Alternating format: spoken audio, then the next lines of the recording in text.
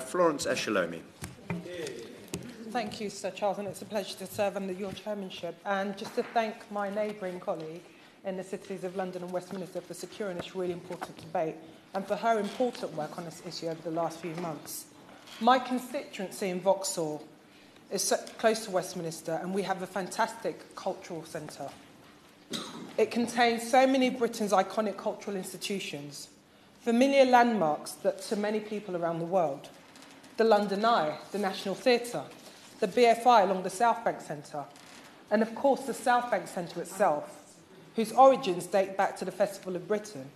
And it also houses the Hayward Gallery and the Royal Festival Hall, the home to the London Philharmonic Orchestra.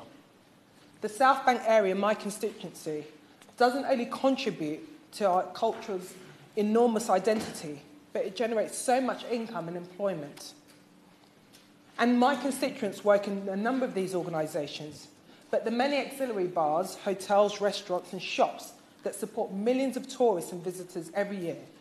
These are skilled freelancers and they need our support, the backstage workers.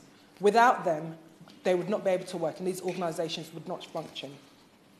And alongside these big, hard-hitting cultural heritage sites, we have smaller but no less important sites, live music venues and theatres, like the Young Vic Theatre and the historic Royal Vauxhall Tavern.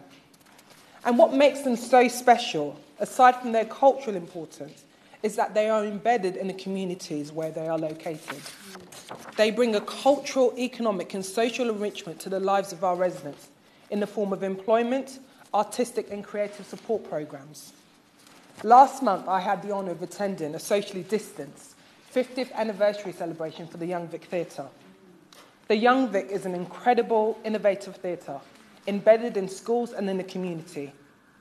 And under the leadership of the inspiring playwright and director Kwame Kwei-Armah, it runs a year-round programme for residents championing diversity and those people who are traditionally underrepresented in the arts and culture. This is so important. But these organisations, from the smaller theatres to the big ones, will continue to suffer under financial challenges of COVID. And we've seen a dramatic footfall in audiences, and in some cases, no audiences whatsoever. Now, many of my constituents who work in the sector will not return to business as usual, even as the lockdown eases, and they will continue to be hit hard. And in July, I welcomed the government's financial support, but it's now October and we haven't seen that money come through. So can the Minister today confirm when the theatres will finally see this money and lobby the Chancellor to ensure that our amazing cultural sector gets the targeted support it needs? Yeah.